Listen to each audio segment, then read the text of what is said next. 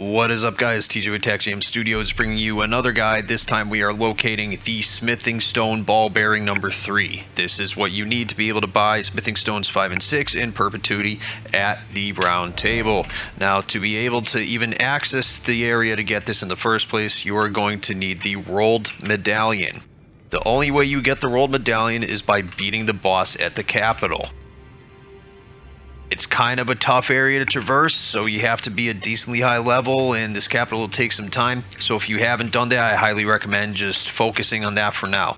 Once you do that, you will be able to find your way through the Forbidden Lands from the back end of the capital and make your way up to the Grand Lift of Rolled. There you'll be able to use the medallion to bring yourself up, and then from here I will show you the way you have to go.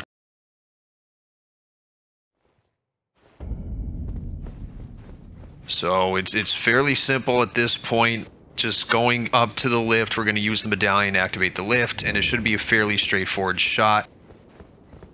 Not that hard to locate, respectively, compared to the other two that we did earlier. Those guides are also in the description below if you want to give them a check. You know, maybe you haven't found them yet, who knows.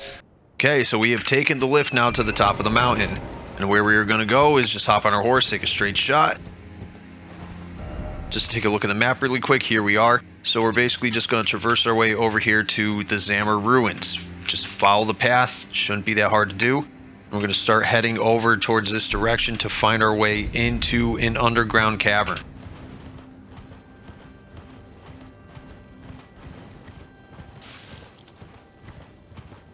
So when you first get up here, you're going to find this Site of Grace right here. You know, I would just activate that in case you want to come back here in the future. I don't need to tell you that. Everyone knows activate the Site of Grace. And then what we are going to do is continue our way down this direction. This guy here hits very hard, and he will kill you fairly easily, even at high levels. I am level 120 at the moment, and I had difficulty fighting him. So I would highly recommend just avoiding him if you can. Now we're going to go up through the side of the mountains here, come around the turn. Continue to hug this wall. I would wait for these guys to run away, or at least walk in a direction where you are out of sight, because again, they are not fun to deal with, and I am not trying to deal with them right now. So we are just going to plow right through and hope he doesn't catch us. Continue making your way through. We're going to cut around this corner here, dodge all these guys, hop off your horse, and we're going to run right down into the cavern. Open the door, really hope no one's chasing you from behind. You open this chest.